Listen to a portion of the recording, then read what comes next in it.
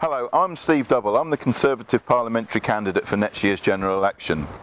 Since my last video message a few weeks ago, it's been a really busy time here in St Austell and Newquay.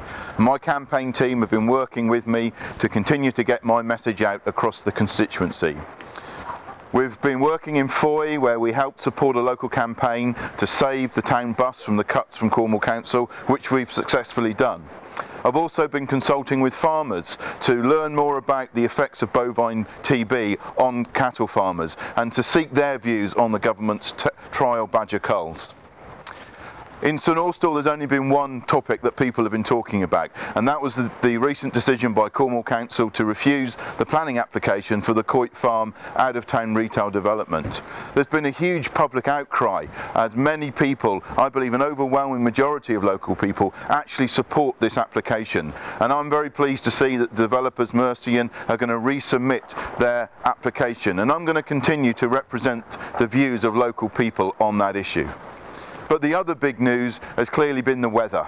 We've experienced some of the most extreme weather, certainly in my lifetime, here in Cornwall, and it's been affecting both the north and the south coast.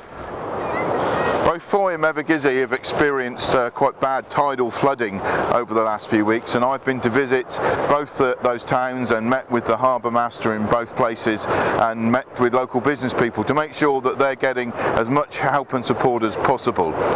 It was really good news that Cornwall Council did a U-turn on their policy regarding sandbags and took up the Prime Minister's offer to fund the cost of sandbags to be able to give them free to residents and businesses, and that was a really great help. It was unfortunate that there wasn't a distribution place in mid-Cornwall, so that the communities of Foy and Mevergizy were able to easily access these sandbags, and I've been in contact with Cornwall Council to make sure that should sandbags be needed again in the next few weeks, that there will be a distribution point in mid-Cornwall.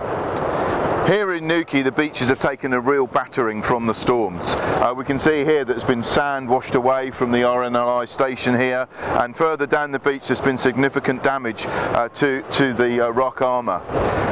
I've met with John Pollard, the leader of Cornwall Council, and lobbied him to say that Newquay should really be made a priority when it comes to the repairs. Cornwall Council's got a huge task on its hand in carrying out all of the repairs needed across Cornwall, and they're going to need to make a priority list. But I'm saying that Newquay should be at the top of that priority list, because Newquay plays a very strategic role within Cornwall and the tourist industry, and it's absolutely vital that this work is done as soon as possible before the tourist season starts in Easter. Other beaches in Newquay, such as Towan Beach and the harbour, have also experienced significant damage from the storms. One of the things that I will continue to do is make sure that I listen to you and represent your views, whether that's on local issues like the bus in Foy, or planning issues in St Austell, or on big government policies like the issue of bovine TB and the badger cull, or whether it's speaking up for places like Newquay and Foy and Mevergizy when it comes to flood and storm damage. I'm determined to do all I can to represent you in the very best possible way. As always, I want to hear from you. If you want to know more about me, what I stand for, or my campaigns, then please do get in touch. And if you'd like to help with my campaigns, then again, please get in touch. Details are on the screen. We've got a lot of work to do over the next few months to make sure that St Austell and Newquay gets the very best representation in Westminster that it can. I want to be your MP, and I hope that I can win your trust and vote.